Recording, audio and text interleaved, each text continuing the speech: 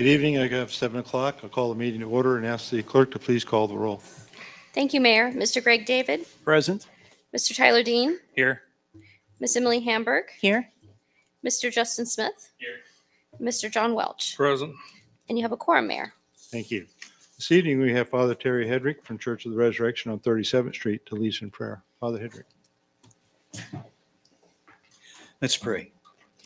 Holy Father, we come together tonight again in the name of your Son, Jesus, giving you thanks for your presence here now with us by your Holy Spirit. As we gather, we give you thanks that you are a good and gracious God, abounding in mercy and steadfast love. We want to remember to pray that all those in authority in the city of Bel Aire would be blessed by you, would have your anointing and be led and guided to seek the best for the city. We pray specifically this night for the City Council, for Mayor Jim Benage, and for all the leaders of our community, especially for the first responders, law enforcement, EMS, and firefighters. We pray that you will reveal the knowledge of your will and all wisdom and spiritual understanding to them as they serve you. May they be fruitful in their service for you. Anoint them with the spirit of wisdom and charity and justice, that with steadfast purpose and for the common good, they may faithfully serve in their offices to promote the well-being of all people in the Bel Aire community. So finally, we remember the gospel that God was in Christ, reconciling the world to himself. Now we ask all these things, Heavenly Father, in the name of your Son, our Savior Jesus, who lives and reigns with you in the Holy Spirit, our advocate and guide, the one who is present with us even now. So we give you thanks, Father, Son, and Holy Spirit. Amen. Amen. Thank you. Please join me in a pledge of allegiance to the American flag. I pledge allegiance to the flag of the United States of America and to the republic for which it stands, one nation, under God, indivisible, with liberty and justice for all.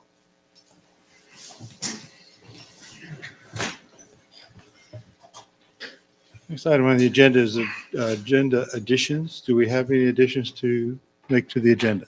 Mr. Mayor, Mr. David. it's not an addition, but I'm wondering if we should move 11D to after the executive session.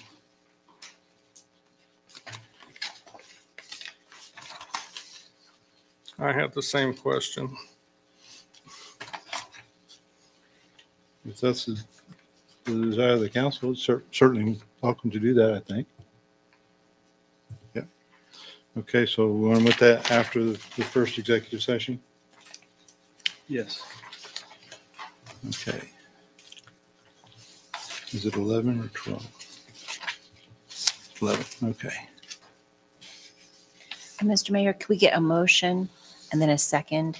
Okay. Would you Please. make a motion, please? Make a motion to move 11D to after executive session. Second that. Motion by Mr. David, a second by Mr. Welch. All in favor, say aye. Aye. All opposed, same sign. That motion carries 5-0. Thank you.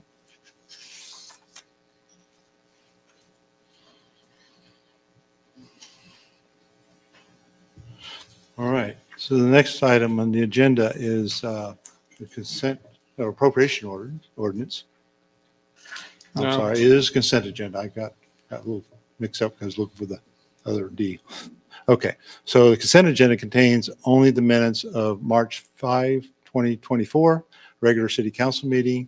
And are there any additions or corrections or motion to approve the consent agenda? I'll make a motion to approve the consent agenda as listed and authorize the mayor to sign. Second. I have a motion by Mr. Welch, a second by Ms. Hamburg. Any discussion? Hearing none, I'll call for a vote. All in favor, say aye. Aye. Opposed, same sign. That motion carries 5-0. On item 7, discussion and approval of appropriations ordinance. So this ordinance encompasses the 2024, the February 24, 2024 through March 11, 2024 expenses and one payroll cycle. Expenditures amount to $471,383.25.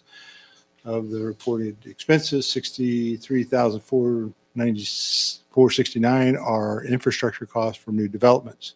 And these costs are paid through special assessments. Mr. Mayor, Mr. Smith, I'll make a motion to approve the appropriations ordinance number 24-05. Second. a motion by Mr. Smith, a second by Mr. David. All in favor, say aye. Aye. Opposed, same sign. That motion carries 5-0. Move on to city requested assurances. So this evening, we kind of have a special thing, and I want to read something here. If I can get it on my screen. Okay, there we go.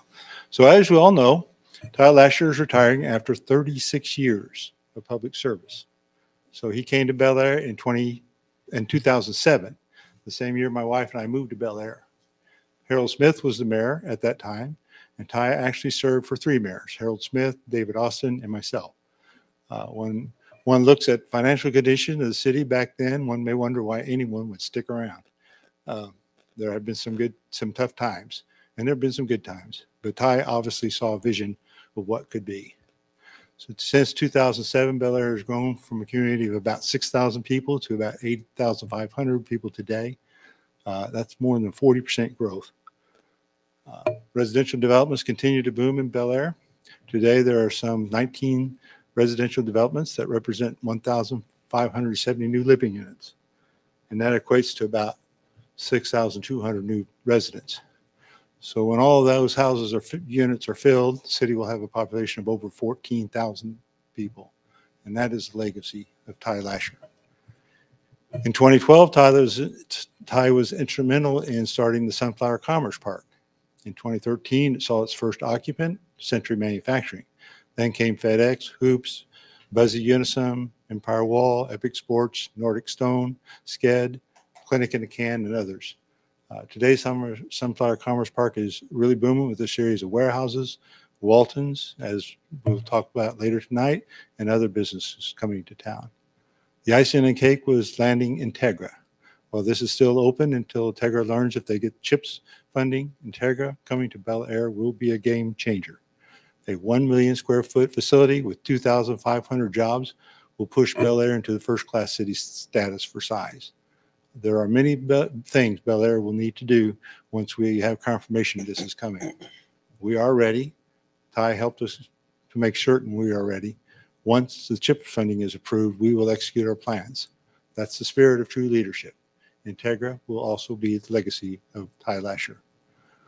When I was first elected mayor, the city had a huge burden around its neck and debt obligations related to real estate the city had been holding for many years.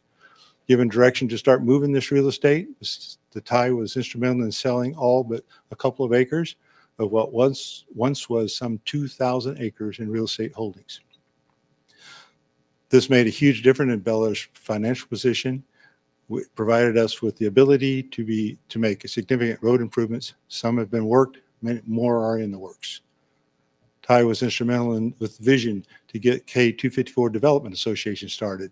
This is a coalition of all communities from Park City to El Dorado. We had a great announcement on May 7th. The interchanges at Rock Road and Webb Road are moving into the development phase. This is a great win for Bel Aire and the people of the region who use K254. This too is part of Ty's legacy in Bel Aire. Ty is well respected in Bel Aire staff and civic leaders in the metro area and around the state. In November 2020, Ty Lasher was presented with the Buford Watson Jr. Award by Kathy Sexton of the Kansas Association of City County Management. This is the state's highest honor in the city and county management profession. This was a great tribute to Ty's outstanding leadership. So under Ty's leadership, Bel Aire continues to be one of the safest cities in Kansas. In 2023, we were ranked 4th, but have consistently stayed in the top 10 for many years. That's a tribute to great leadership. Growing the city and maintaining safety is a difficult balance. Ty has achieved that balance during his tenure. So just to recap, Ty's legacy includes over 40% growth, Sunflower Commerce Park, landing Integra, selling Bel Aire held real estate, making a huge difference in our financial position, K254 Development Association, moving Rock and Webb interchange improvements to development phase, being awarded the Buford Watson Jr. Award for Outstanding City Management, and maintaining the status of one of the safest cities in the state of Kansas. Bel Aire has truly been blessed with Ty's leadership. Ty, you are leaving some really big shoes to fill. We thank you for your many years of service with outstanding accomplishments. We hope you and Denise enjoy this new chapter in your life in retirement. And I have some things to present to you.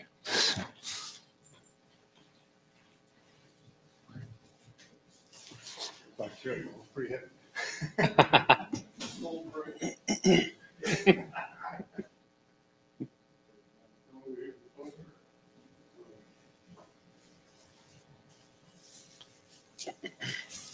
First of all, we got a plaque. It says if the years of exceptional service, 17 of which were devoted in shaping Bel Aire, Kansas.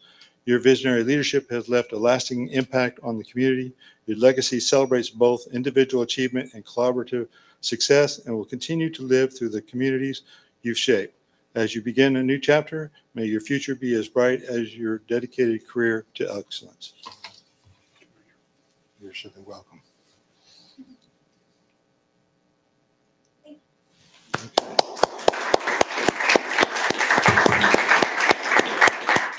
We also have here a custom art piece created by Annie Hahn at Carg Art. She used visions of Bel Aire to inspire a piece that honors the legacy of Ty has left its Bel Aire community. This was the heavy one. So there it is. So looks like it might be a candle holder, but I don't know.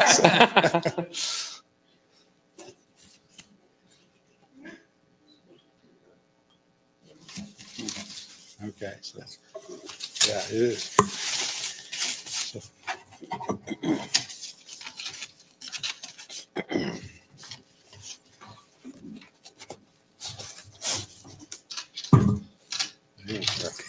Mayor? You're certainly welcome. Thank So- you for all the years. I appreciate that. And if you and the council allow me, I've got a special and final manager's report I'd like to give Okay. during that portion, Okay. if you'll allow me. Right. Okay.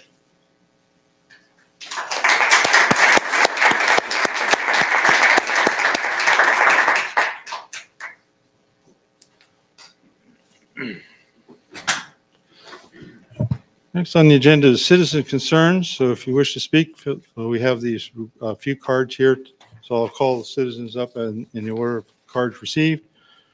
The rules, I think the folks that have signed up know them, but just to reiterate, we give you 3 minutes to speak. We would request that you give your name and address for the record so that it's on the record. And the first is Mr. Dave Landau. And please speak in the microphones because it's on Thank you, TV. Mr. Mayor. I'm probably the only one you can hear here tonight. Thank you, Mr. Mayor and council members. Dave Landau, 4743 North Kruger here in Bel Aire. Politically, we are in the strangest position in my lifetime. The government officials from D.C. to the city seem to have forgotten who works for who. The government is supposed to be of, by, and for the people. Government officials are elected by the majority vote. The majority, not the minority. Most of the current city governing body was not here when the Woodlawn project was voted in, and I'm sure they're relieved and blameless for that. I believe another ruling came down, which maybe none of you were here, but I also guess most of you did not realize it's even in place. I didn't, and I was surprised when I heard about it. We now have a spring festival during which we have an egg hunt, not an Easter egg hunt, just an egg hunt. And because we can't call it an Easter egg hunt, that might offend someone. And supposedly this came down from the federal government. You know, the one that was elected by us in Washington, D.C. that works for us. I also heard we have a holiday or winter party, not a Christmas party, which may offend someone. And I consider myself, and I assume all of you are members of the majority as well. And I'm personally offended. As for me, I think it's time to end this nonsense. As for the governing body, now that you are aware, I would expect you to put an end to this nonsense in our city at least. Political correctness has outlived its usefulness. I know you can't tell the county, state, or federal government what to do, but who knows? Every journey starts with a first step. If you are unwilling to take that first step, then it's time for you to step down. Pardon me while I may offend someone, but happy Easter. Thank you.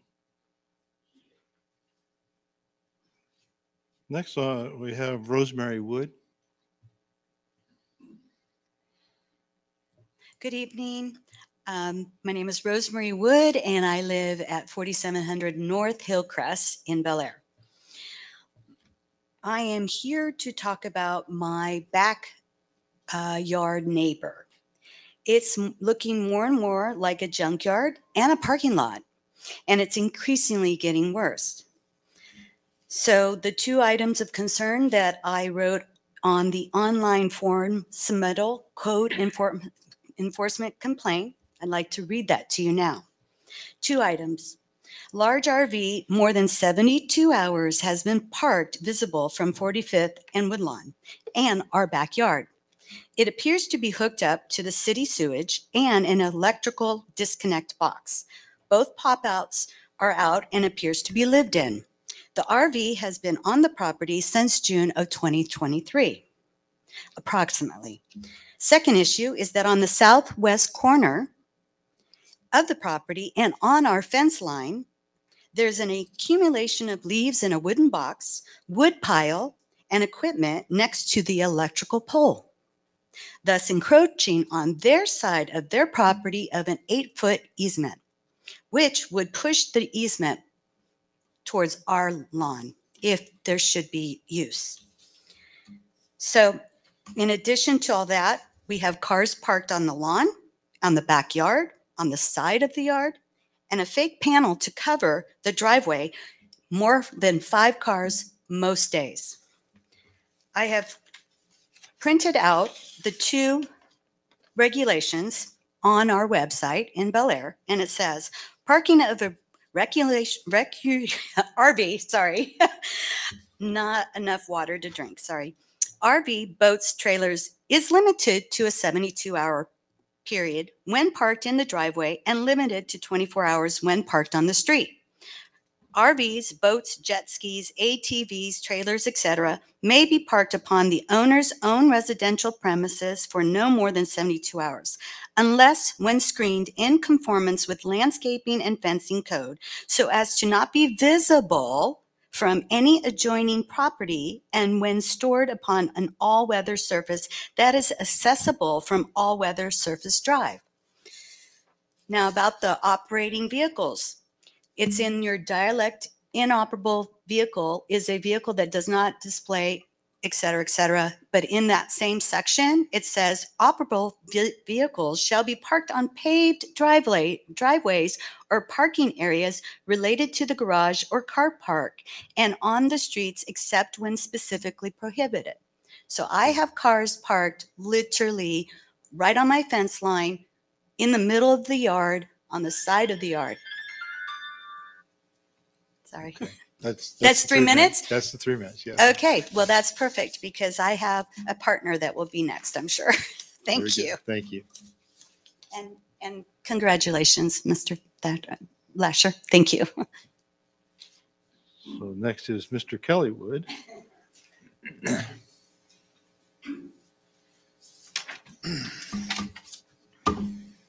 Okay.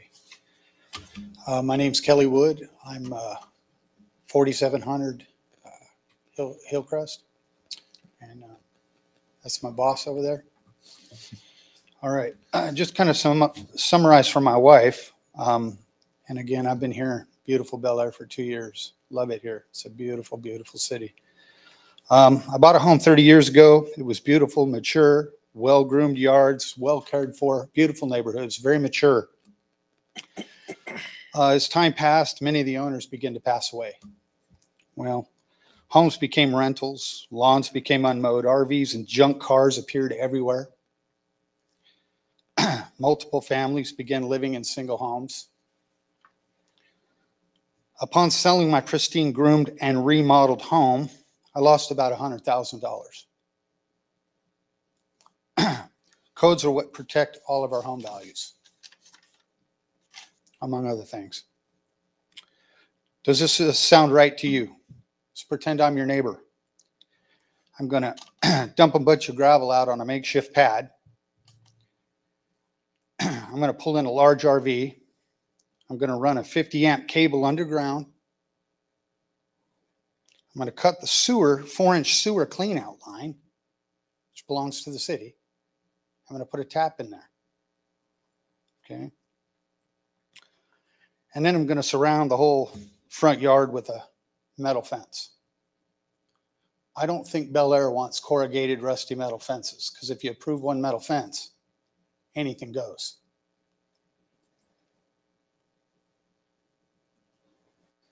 I drove around on Sawmill Creek, Elk Creek, Indian Street. I didn't see anything like that. Codes are there for a good reason, and I don't want to lose any equity. Thank you. Thank you. I appreciate your comments and concerns. We, as we have talked before, we have our folks working on it. It's a slow process. I am sorry it's a slow process, but it hasn't been forgotten. So, okay, thank you for your concern. Next, we move on to council member reports, unless there are other citizens that would like to speak. I don't see any, but if there are, please speak up. Okay. So move on to council member reports. Mr. Dean, do you have a report? Mr. Mayor, thank you. I do have a short report. Attended the latest K254 Corridor Association meeting last Friday. We actually honored Ty as being instrumental to starting the organization. So it was good to see everybody in attendance for him. We also had a little bit of strategic planning. We had what I'll call a mini workshop.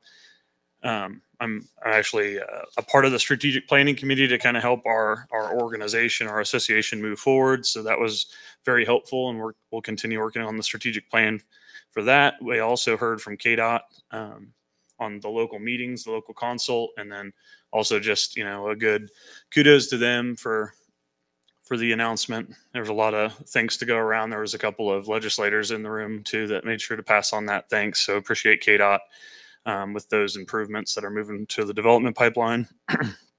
And then just kind of to remind people what that means. So the development pipeline is sort of the initial major step that helps kick off design. And so the next step that'll happen as it finishes it through the design process, the next step would be the construction pipeline. So we're a little ways away, but making good progress. So it's great to see that. And it's a huge win for not just Bel Aire, but the whole metro area, the corridor that's been working hard to advocate. So appreciate everybody's work on that. I also wanted to remind everybody of Spring Fest, Spring Festival that is coming up this Saturday at the Rec. There will also be a warm-up walk. The Bel Aire Walk Bike group is hosting that at 12:45.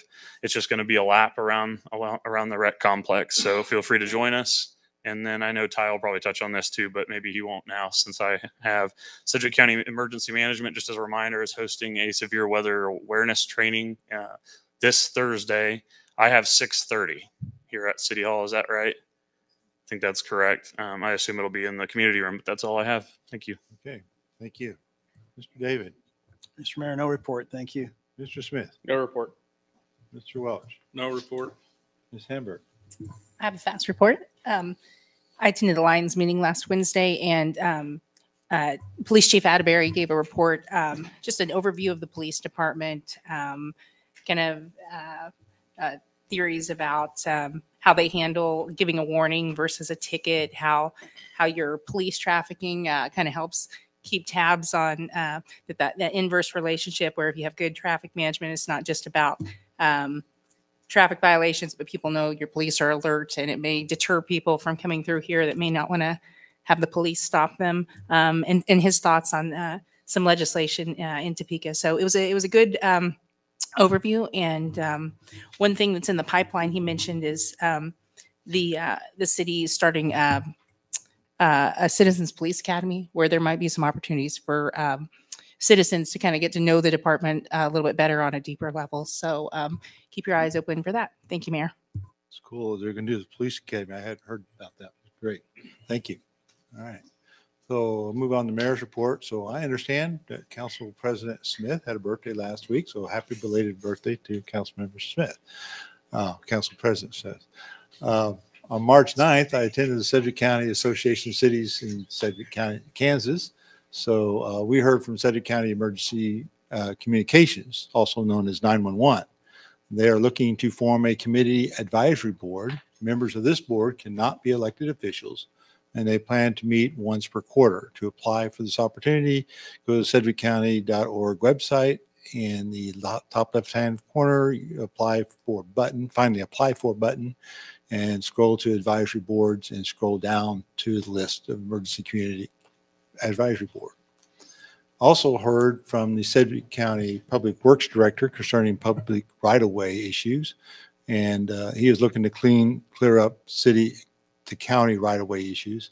But they did say they will assist in working with city to city issues as well. So that was good to hear and good to see what he's up to there. On March 13th, I attended the Utility Advisory Committee meeting.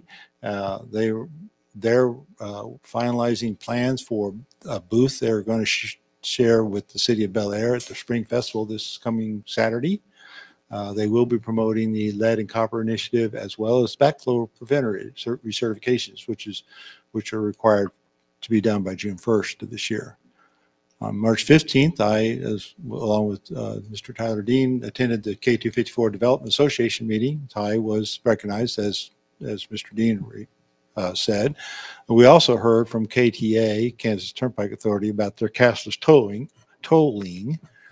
Most have probably heard a bit of this by now, but it will be implemented in July of this year. And if you don't have a K-tag, you might want to get one. K-tag is going to be the least costly way to drive the turnpike. So we heard from our very own Tyler Dean and Keachai Mayor Ashley Valikez about the Strategic Planning Committee update, and they are just getting started. So primarily reviewing the purpose of the organization from its bylaws. And lastly, probably least, I was elected the vice president of the organization. So on Sunday, March 17th, I participated in St. Patrick's Day Parade sponsored by St. Patrick's Church. And this was fun. I walked with the knights, and fortunately, we were in front of the horses, right in front of them. And I know Lasher attempted to have a parade in Bel Aire in 2020 for our 40th anniversary, but was prohibited from doing so due to county COVID restrictions. So I'm hopeful we can resurrect that idea in Bel Aire of a Bel Aire parade in the near future. So remember, Spring Festival is coming Saturday from 1 to 3 at the Bel Aire Rec Center. So I'll now ask our attorney for her report. Thank you, Mr. Mayor. I would like to give a brief update on our sewer use ordinance. Last week, we had training session number 2. This time, we are focusing on inspection practices. And I'd like to say thank you to Burns McDonnell, our city engineer, our public works department, because they're the ones that are really organizing this and they're allowing me to sit in. And regarding the inspection practices, the ultimate purpose, of course, is compliance with our ordinance, compliance with permit conditions, compliance with state and local requirements. But more specifically, we're even talking about our roles and our appropriate responsibilities in regarding to the sewer use ordinance itself. There was some really good information shared about preparation for the inspection, so pre-inspection preparation, talking about how to handle the inspection itself. It was very helpful because Burns McDonnell even helped put together a checklist for our staff to make sure that everyone's consistent, whether you have a veteran employee or someone brand new or an assistant. And then an inspection report. I know that council had much concern about making sure that we were diligent in a report as to what had occurred, how did it come about. So there was a specific emphasis put upon the inspection report, making sure that it is done every time, that is done as soon as possible after the inspection, to make sure that it's done in a standard format. But overall, what's happening is we are all becoming more familiar with the ordinance, and we're talking it through, making sure that we're as effective as possible, but efficient too. So I'm looking forward. We're going to have another session, but I'll keep you updated how that goes. Very good. I'm glad to see the city staff is working and getting that training done. That's a very positive way to get us effective in the pre-treatment plans. So thank you. Move on to the city manager report, and he's got a slideshow for us. I didn't have a slideshow, but thank you, Mayor. I appreciate everything that you said, Mayor, and you know, closing out 36 years of doing this is kind of bittersweet. And we were talking earlier, I don't know what I'm going to be doing on Tuesdays now since I have those off. But I wanted to look back and you touched on some of the things I wanted to touch on, but that's what I looked like in 07 when I got here. I had a few less pounds, a few gray hair, but I still got a full head of hair. So I got that going for me. But changed a little bit over the years. In fact, that was my 40th birthday out when I was in Cheney. And when I started my career as a noxious weed director in 1988, that's what I looked like. And that was in Jefferson County, Kansas. So changed and aged a little bit. But, the questions I have now is, was I successful? Did I make a difference? What was my legacy? We talk about that. And so, what is success? It's the impact we had on others, the memories we created, personal development we experienced. Did we embrace change? Were we compassionate? And were we strategic in what we did? So as far as my family, Denise and I have been married 34 years. And we're still happily married. So I think I was successful in my relationship there. And that's part of what I'm going to do in my retirement is spend more time with her and do some traveling and just enjoy each other. My son, Alex, you can see these pictures. This is what he looked like when he got here. That was at the rec center, one of Brian's fishing tournaments. So they were young when they got here. But he graduated from Washington with a business degree. He got an MBA from Wichita State. He works at Vintage Bank as a controller. And we just found out last month we're going to be grandparents in September. First grandkids for us. So, again, community. He went to Boise State, and the Bel Aire Chamber paid his way. And this picture here, he went to prom with Greg Davies' daughter. So that's a small community that we live in and how we get involved in that. And this is my daughter, Jenna. She also graduated from Washburn. She's a registered respiratory therapist here in town. But here she was at the rec center. Here was a Christmas event that City Hall had. They grew up here. She worked at the Heskett as a lifeguard. And she's got a boyfriend she's been dating for over a year now. So my kids grew up here. They're part of this community as well. So what did I do for personal growth? One thing that I'm proud of, and my family did give a lot, is I went back and got my MPA at WSU in 2001, and I was working full-time, and I had a wife and 2 kids. And back then, couldn't do it online. So I was living in Hutch, working for Reno County. I'd get off at 5. I'd drive to Wichita 2 nights a week, be in class till 9 p.m., drive back home, be back home at 10, get up, go to work the next day, and do study on weekends and stuff. So I think I'm pretty proud that I was able to do that. And my family gave up for me to get that master's, but it opened up the new world of city management. I was KMET president. I was chamber president. Mayor, you'd mentioned the Buford Watson. I've been an ICMA credentialed manager, and at the last ICMA conference, I was awarded 35 years of service. And these are some of the things that I've been involved in. I'm not going to go over all those, but been involved in a lot of events. This is something that's fun that, being in public service that I would have never got to do. I met with the mayor, the governor, the mayor and I did, representatives, the staff that we have here. Anytime they get new equipment, they invite me out and I'd get to play with a backhoe or drive the new police car or whatever. And this was something that was really fun. I was an honorary commander at McConnell and was able to fly in a tanker and refuel and actually climb down and watch them refuel a F-16 over Oklahoma. So would have never got to do that if I hadn't had this job. So those are fun things, fun memories that were created that I got to do that I wouldn't have gotten to do had I not had this job. So, you know, impact on others. I hired Ted in 2016. He was one of 20 CFO winners in 2018 with the Wichita Business Journal, and he's now the city manager of Bel Aire. I hired the Chief Atterbury. He, longtime resident, was on the planning commission when I got here, and he decided he was going to retire. And I said, "You got to come to work for Bel Aire," and he did, and he's been a great addition. And of course, Tristan, she started in 2011, 13 years. She was here before I was here. She's been the rising star KACM, and it's with mixed emotions that I say she's leaving. She accepted the assistant city manager job in Mays, Kansas. That's where she lives. You know, it's sad to see her go, but she's seeing, you know, that was one of her goals, was to move up in public service. And she has the opportunity now to go be an assistant city manager. So there's some pride in that. And I hired her from Swab Eaton. Swab Eaton was our city engineers back when I got here. And in 2015, we said we needed a full-time engineer. So I was able to bring her over from Swab Eaton. Was able to promote Marty last year. Keith and Brian, they were here when I got here.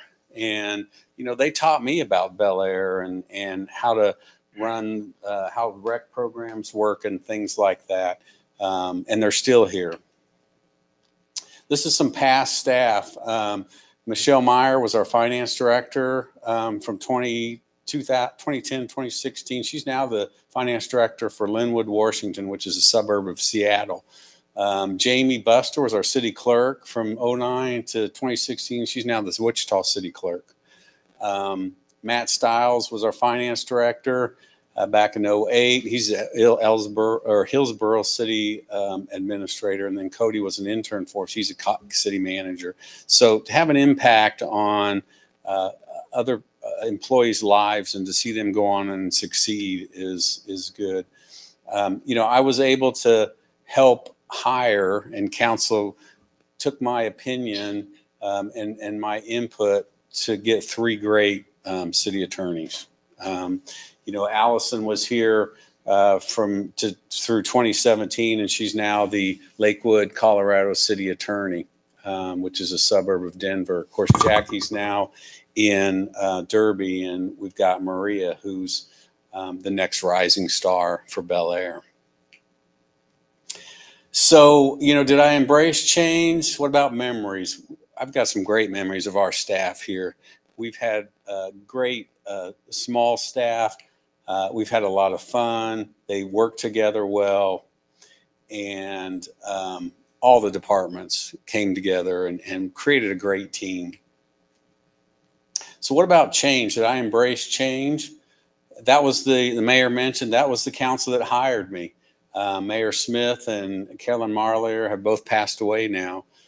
Dave Sly now works in, he still works at Boeing, but when the Boeing changes took place, he had to move or was transferred to Oklahoma City.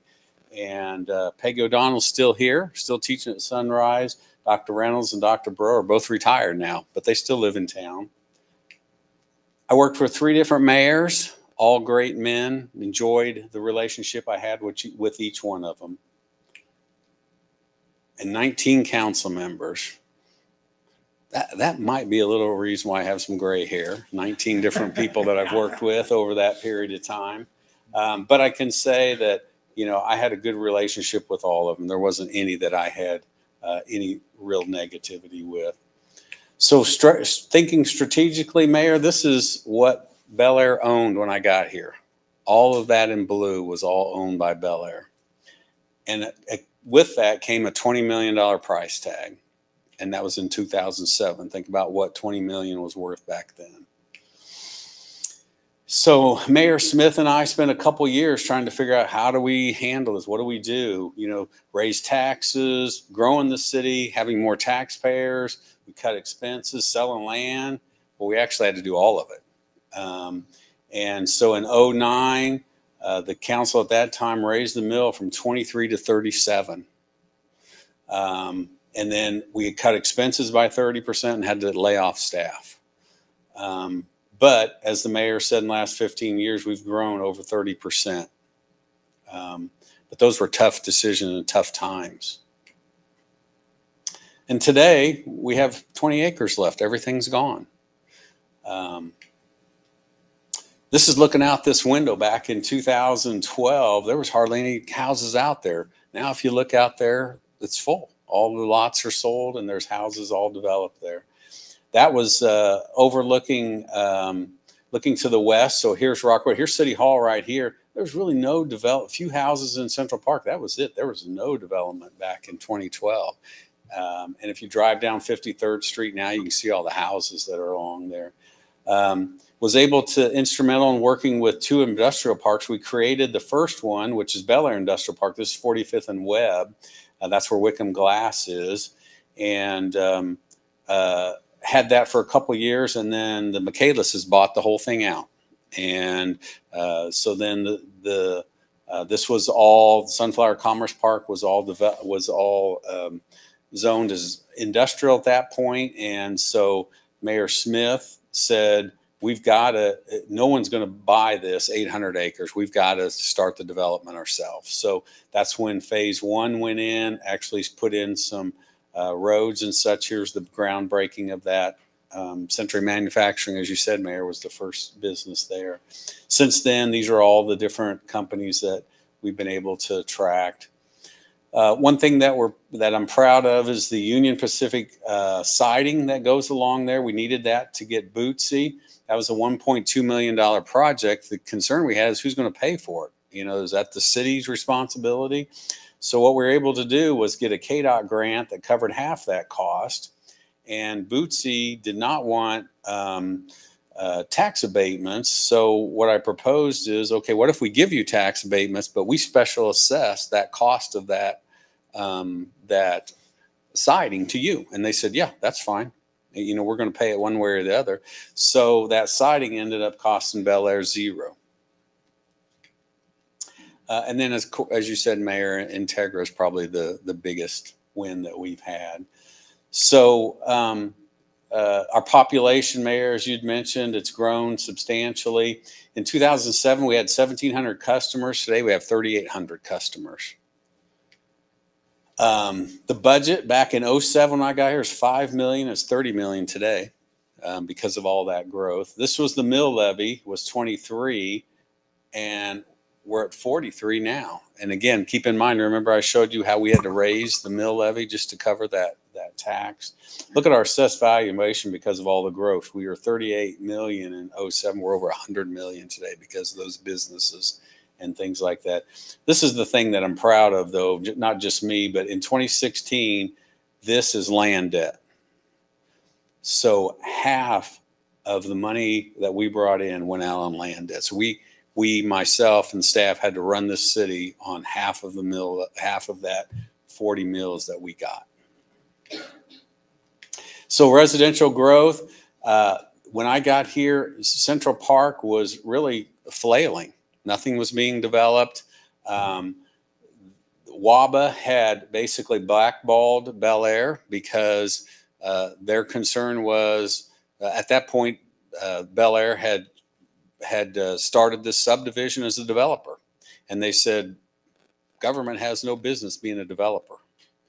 And therefore, builders, we don't want you working in Bel Aire. They don't, you know, it's best done in the private sector. You all are builders, you're developers. That's where it needs to go. So I had to rebuild the relationship with WABA and West Gallion to actually get builders to come up here and build. And that was not easy because there was a lot of hard feelings about that.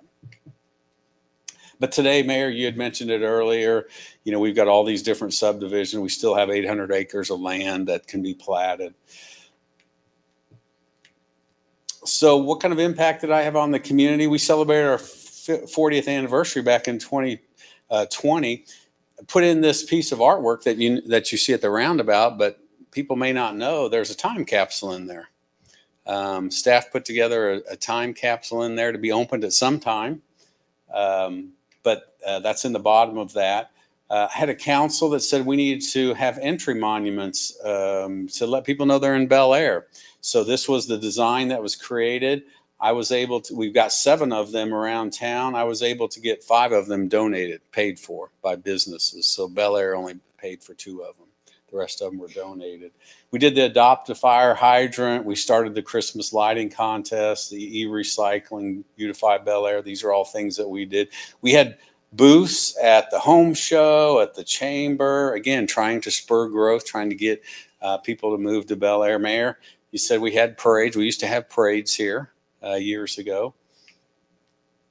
Then, of course, the Christmas open house. For our 20th anniversary, we even had fireworks that year, which was fun in December. And we, of course, we have Santa. We started the hot dog pool party when we closed the pool, and that's been very successful to have the dogs come out and then they shut the pool down. One year had a talent show, 2013. That was at Sunrise, but we had a talent show. Of course, the Spring Festival actually started here at City Hall and then got pretty big and added things to it, and then it moved out to the rec center. National Night Out is always big. That started at the fire station, and now it's here at City Hall because of the room and such. And then, of course, the Fall Festival has always been real popular. So I just wanted to say thank you for your support. You all have supported me in the time you've been here. There's been council members that have came before you that supported me. The community has supported me.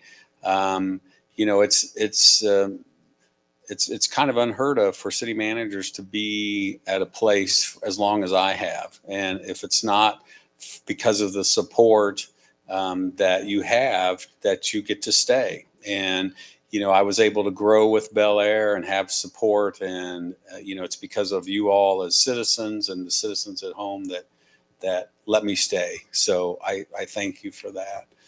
So my last day is March 29th. Ted will be taking over on April 1st. And that's all I had, Mayor. That's my last report. Thank you. We'll have any significant issues on the 30th and 31st of March. So thank you very much. I appreciate it.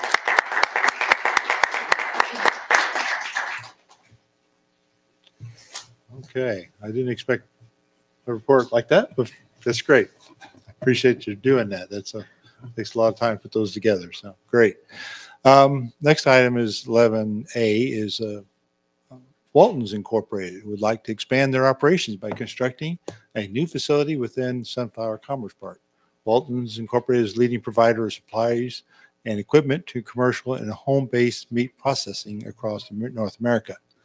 They currently employ 60 workers and outgrown their existing 60,000 square foot facility in Wichita. And as part of their expansion, they intend to build a 100,000 square foot facility with an additional 50,000 square foot earmarked for future growth. Their Walton's investment in Bel Aire stands at $12 million for the construction of this new facility. And Walton submitted an IRB application with requested property tax abatement and sales tax exemptions. And Walton's and city staff have agreed to recommended abated scale outlined in the IRB policy, which spans over 10 years, gradually reducing the abatement percentage annually. Additionally, they have agreed to a 1% origination fee as stipulation by our IRB policy, with a request to spread this fee over a 5-year period. So a request deemed reasonable by the staff, which has been included in the letter of intent for your consideration. And as part of the IRB process, cost-benefit analysis has been conducted to assess the potential impact of Walton's expansion. The CBA identified a favorable 1.74 cost to benefit ratio. In addition to Walton's anticipates hiring 10 new employees within the first 5 years following the expansion. And if you're not aware of it, Walton's has sold their facility, their current one, to Sedgwick County. It will be the new election office, but they won't be able to move in until they get this building built over here so that they can have a place to move to. So Anyway, so that's the issue. And any discussion or questions? I believe Mr. Henry is here to help answer any questions. I have a question. The extra 50,000, does that mean they would build onto the building, or are they setting aside 50,000 square feet in the building they're building? Sure, I'll let Mr. Walton answer that question. He's here with us tonight. Been a great partner I couldn't with quite me. figure it out from reading the documents. Yeah, the extra 50,000 would just be added onto the end of that building to the south. Okay, is what we're thinking that sounds to get good. for. We're trying to make enough plans for future so we don't get where we are today. Well, hopefully you'll be able to fill it up pretty fast. Not too fast. He wants to stay there a while. Oh, okay. That's the next generation. All right. Great. Good to meet you. I hadn't had a chance to meet Thank you you yet. for considering it, and we appreciate it. The staff's been great to work with, so they're awesome.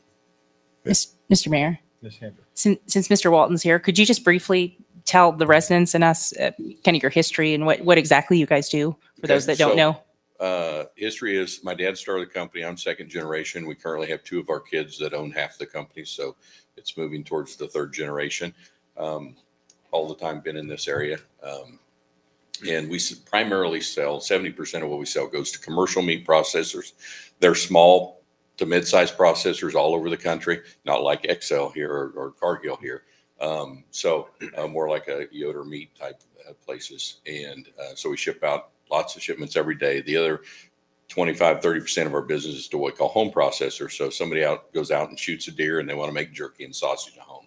So we sell seasonings, casings, the equipment, everything that has to do with processing meat from all the way to the time it gets out to your plate, basically. We do have a store. The store, some of you may have been in our store before. That's only 1% of our sales. So 99% of what we do goes out the back door, goes out to FedEx or UPS or, yeah. Any other questions? I'm glad to answer. Well, that's very interesting. And thank you for doing that review. Any other questions or concerns? Mr. Mayor. Mr. Smith. We're excited to have you here in Bel Aire. I think this makes sense to me. It's very consistent with our policy. I'd like to make a motion to approve a letter of intent to issue IRBs and provide other incentives for construction of a warehouse, distribution office, and retail facility, Walton's 53rd Holdings, LLC, and authorize the mayor to sign. Second. Motion by Mr. Smith, a second by Mr. Welch. Any additional questions or discussion? Hearing none, I'll call for a vote. All in favor, say aye. Aye. Opposed, same sign. Motion carries 5-0. Item B on the agenda is IRB requires public hearings. So this action sets the public hearing for our first meeting in April related to the Walton's 53rd Holdings issue, IRB. Mr. Mayor, Mr. Dean. I'll motion to approve a notice of hearing regarding issuance of IRBs and other incentives for construction of a warehouse, distribution office, and retail facility, Walton's 53rd Holding LLC, and authorize the mayor to sign. I'll second. Motion by Mr. Dean, a second by Mr. David. All in favor, say aye. Aye. Opposed, same sign. That motion carries 5-0.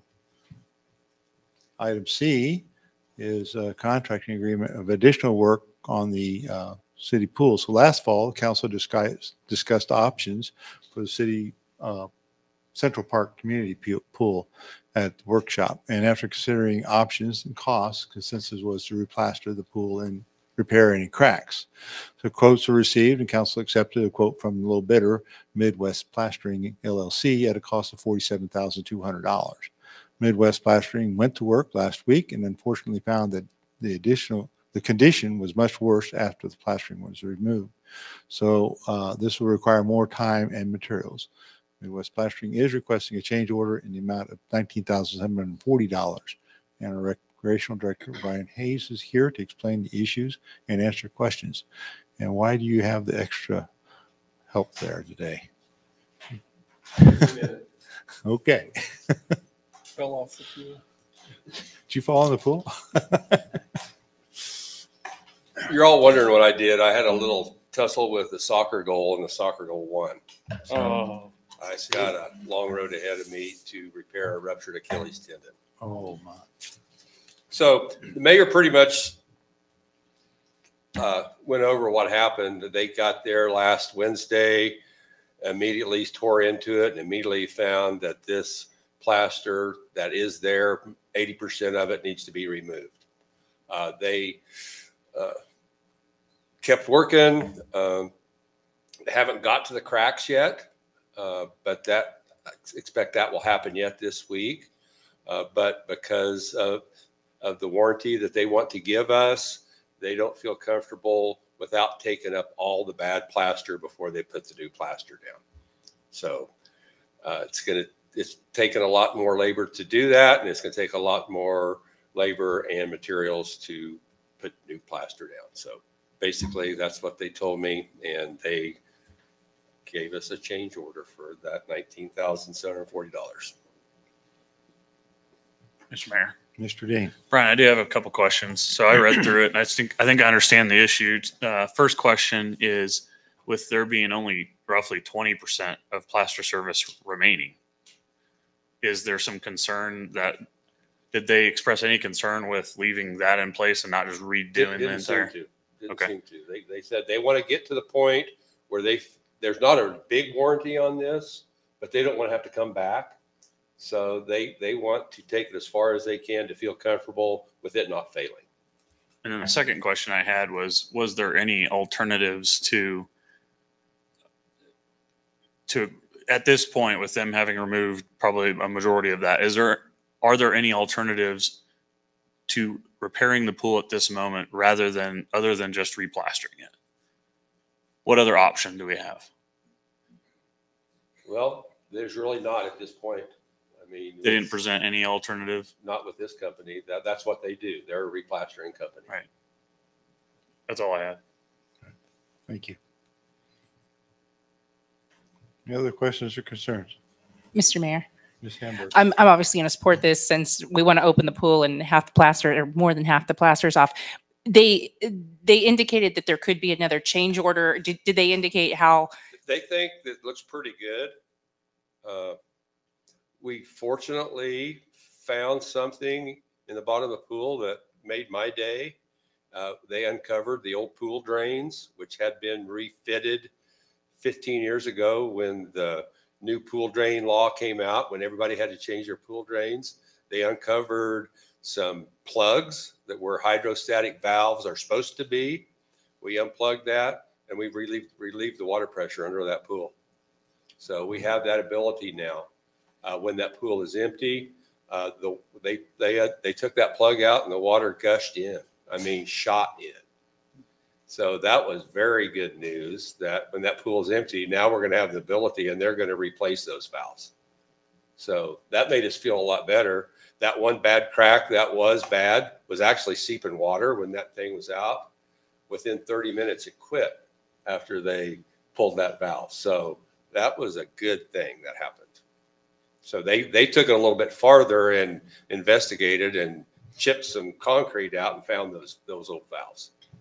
So that was kind of. So will those remain uncovered then? We're going to fix those so that they will be useful for the future. Cool. And so that's where the additional change order may come. That work with that. I don't think that's going to cost that much. Okay. Yeah, it's already there. Gotcha. It just was covered over. There are some cracks on the walls. They're small cracks and they don't seem real concerned about them, but they are going to investigate those a little bit farther. So you've been with the city throughout the entire history of this pool. Do you know why those valves ever got covered over? I didn't know that they got covered over. I thought that I don't know. Okay. I thought they were. I've heard that they were eliminated by a former pool company because of the type of drain that was installed, that they couldn't be used anymore, but they're still there and they're still usable. Okay. All right. There's no issues with we got what we paid for years ago, unfortunately. Yeah. Okay. No reason to reconsider that. So just go on and put them back in service and we'll be in good shape. Yes. Okay. Good. You can only use those valves though when the pool's not being used, right? Excuse me? The valves you've uncovered to relieve the pressure, you could only do that when the pool's not in use. That's correct. Well, they're one-way valves, so they only work when there's not water in the pool, which isn't real often. You know, that's just in the springtime when we're draining it and doing maintenance. And Brian, just to clarify, so other people understand, when there's water in it, it's not an issue because it's balanced. That's correct. But when there's not water, there's a pressure water's wanting to come in, and it's being forced to not come in. So it's that is a huge maintenance thing. It is. Hopefully preventative. Good stuff. So that's why we, for years and years, we didn't drain that pool to clean it. We just put chemicals in it and vacuumed it for 3 weeks because we didn't want to take the water out of the pool because we were afraid that the pool would float out of the ground. So we're a little relieved, actually, that happened. Great. Mr. Mayor, Mr. Smith. I'll make a motion to accept the contracting agreement of additional work change order in the amount of $19,740 from Midwest Plastering LLC for repairs to Central Park Community Pool and authorize the mayor to sign. I'm in the second, and then I had just one quick question. Well, Brian can answer from there if I don't want to make him come back up. But people asked about their feet, and this is not going to change the roughness of the pool. Is that right? It should be pretty good. Okay. It'll be better than it was. Okay. It still is what it is. And even all pools are going to have that issue unless there's a lighter pool. And if they're still having issues, they can wear pool shoes or whatever. And then finally, this isn't going to affect the opening on Memorial Day, right? Okay, thanks. Thank you. Okay, any other questions or concerns? Hearing none, I'll call for a vote. All in favor, say aye. Aye. Opposed, same sign. That motion carries 5-0. Move on to item E because we moved item D to after the executive session. So item E is supplemental agreement for Garver Construction Services, staking and construction services on 53rd Street. So to ensure design accuracy, the city requested Garver provide a proposal for construction staking services and not to exceed contract. The city will not be billed for services that are not used.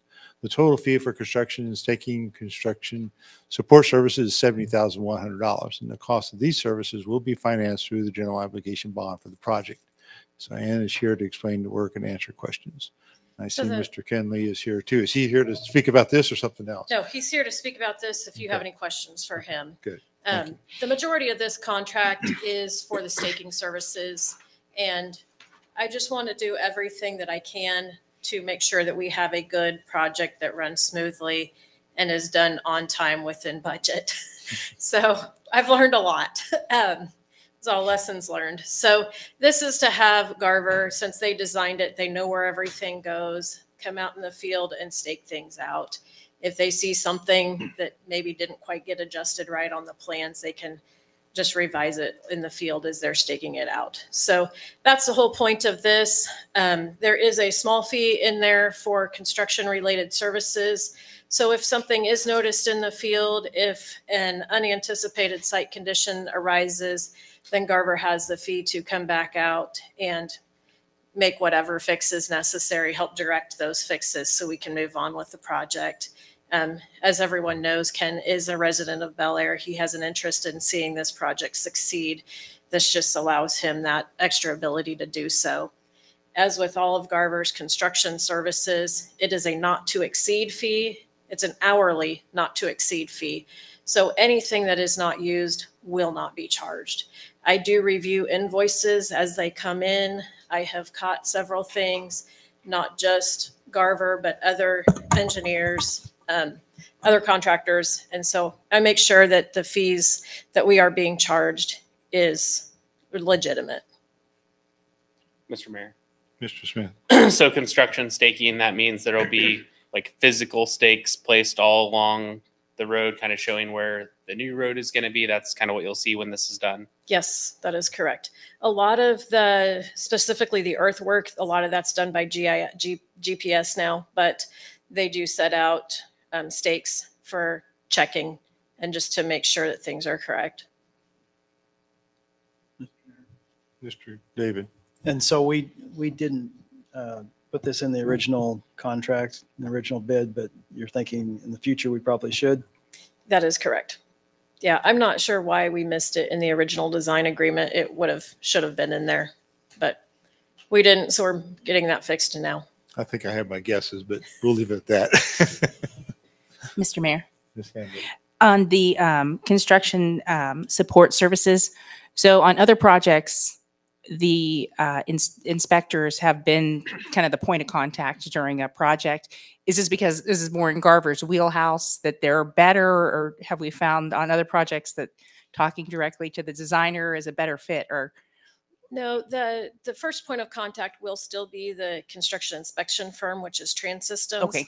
However, normally when we do projects like this, and we did with the Woodlawn project as well, there is that construction support services, because there's always questions that arise. You try and anticipate everything you can, but there's always something that comes up. And so this is that fee to allow them to continue to help us throughout construction. So this is, a very small piece of the project. We don't anticipate a lot occurring.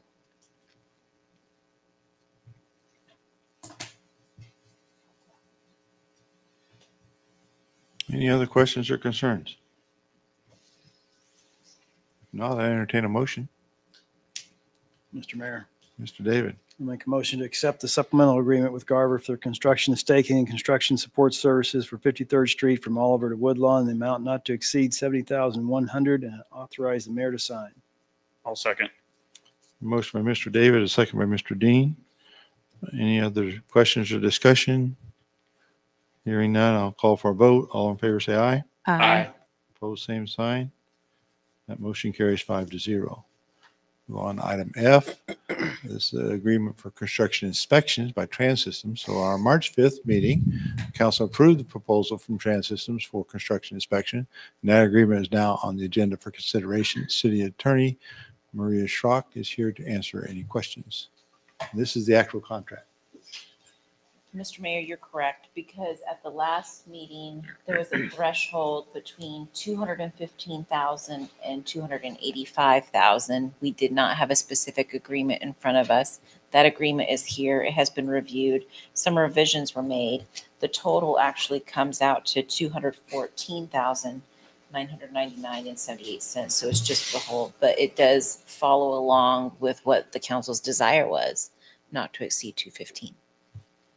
So, Mr. Mayor, Mr. Smith. does that mean this is a fixed bid contract? And so if it ends up being more work than they thought, that's on them. We won't expect a change order?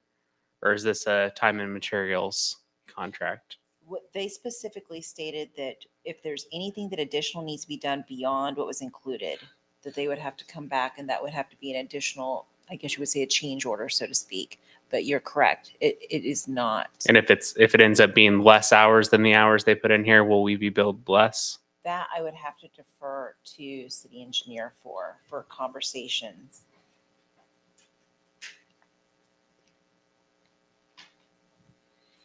That is correct. This is also an hourly not to exceed contract. Okay. So we will be billed for the services rendered. Yeah, I just have a quick question while you're up here. Justin, were you done? I didn't want to cut you off. Thank you. So one of the questions I followed up with you on was we had the discussion a little bit back and forth at the previous meeting about some potential additional testing that we would need that is not included in Trans Systems, but is something that we believe is needed. And can you kind of walk us through the purpose of the testing, why we need it, and then what to expect when that comes before us? Sure. So the additional testing that may or may not be needed is like conformance. When you take a test at school, the teacher has an answer key. By the way, they grade all the test answers.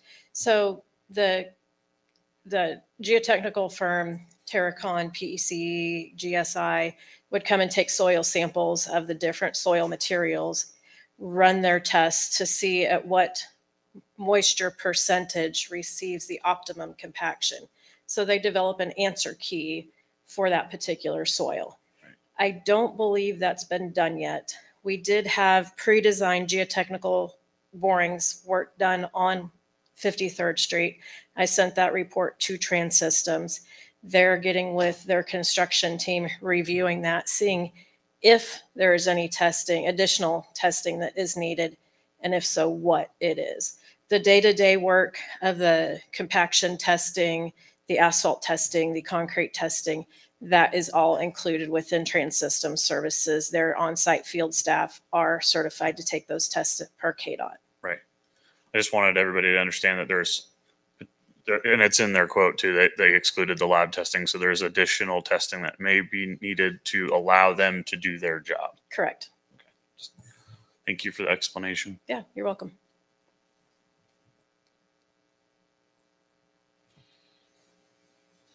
Any additional questions or discussion?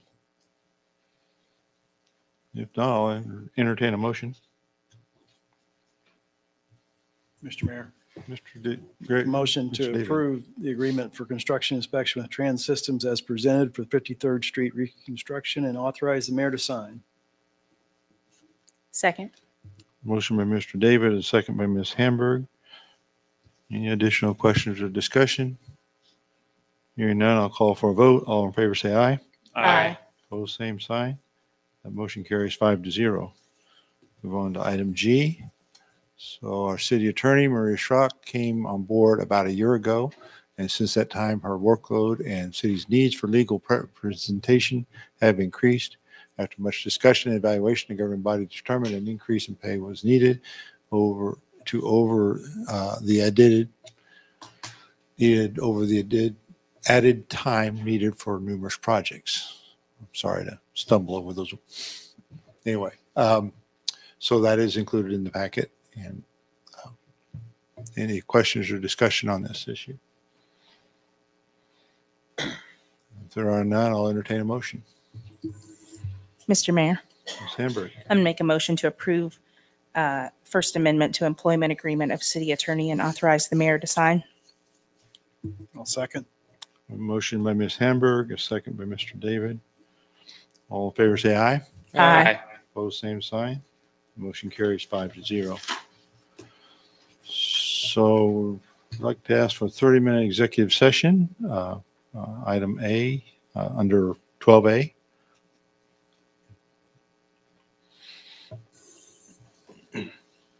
Mr. Mayor, I'll make a motion to go into executive session for the sole purpose of discussing the subject of attorney-client consultation regarding contractual obligations pursuant to KSA 75-4319B2 for consultation with an attorney for the public body or agency which would be deemed privileged in the attorney-client relationship. Invite the city manager, assistant city manager, city attorney, city engineer, and Neil Ghosh. Meeting will be for a period of 30 minutes. And we'll return to chambers at 8:43. I'll second. Motion by Mr. Welch, a second by Mr. Dean. All in favor, say aye. Aye. Opposed, same sign. We're in executive session for 30 minutes.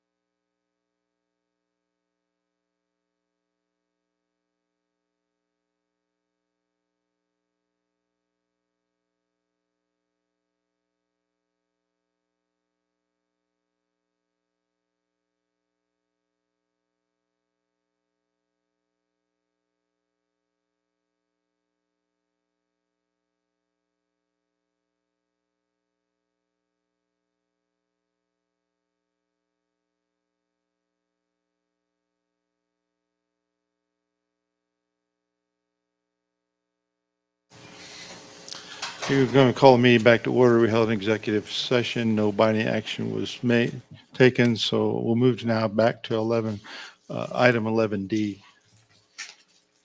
And this is, as we consider issues with, let me get to my screen.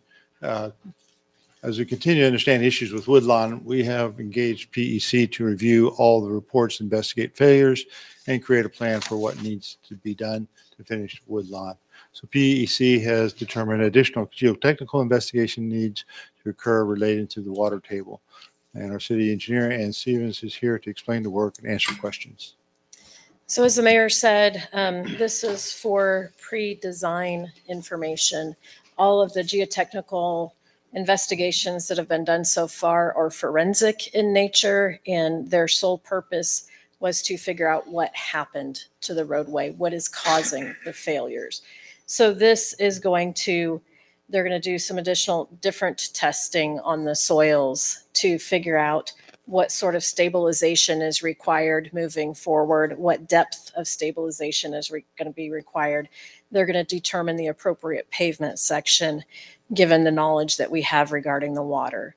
So that's what this testing is for. They are intending to put in some monitoring wells to monitor the groundwater. They would like those to be present for 2 to 3 rain events. This work will start tomorrow if council approves the quote. And we're, knock on wood, I hope we get a rain event this weekend that starts just after the Spring Festival. So that's kind of where we're going. For the public, they want 2 to 3 rain events. None of us knows when that's going to happen. At this point, the boring locations, the monitoring wells have been staked out. At this point, the monitoring wells will not impact traffic. There will be some traffic impacts as PEC is doing the drilling, particularly south of the track. We'll have flaggers in place to direct traffic around the drill rigs. But at this point, the intent is to not impact traffic. All right. Any questions or concerns? Hearing none, I'll entertain a motion. Mr. Mayor, I'll make a motion to approve the quote from PEC in the amount of $19,000 for additional geotechnical investigation and monitoring wells for the Woodlawn project and authorize the mayor to sign all related documents. I'll second. Motion by Mr. Welch, second by Mr. Dean. All in favor, say aye. Aye. Aye. Any opposed? Same sign. That motion carries 5-0. Move on to item 12B, and I think the city attorney handed out a new draft of the motion to be stated. So we'll entertain a motion, and I think we need 15 minutes for this executive session B. Mr. Mayor, Mr. Smith. I'll make a motion to recess into executive session to discuss contractual obligations pursuant to KSA 754319B2 for consultation with an attorney for the public body or agency which would be deemed privileged in the attorney-client relationship. The executive session will include the city manager, assistant to city manager, and attorneys for the city. The executive session will be for a period of 15 minutes, and the open meeting will resume in city council chambers at 9:03 p.m. Second. Motion by Mr. Smith, a second by Mr. Welch. All in favor, say aye. Aye. Opposed, same sign. We're in executive session for 15 minutes.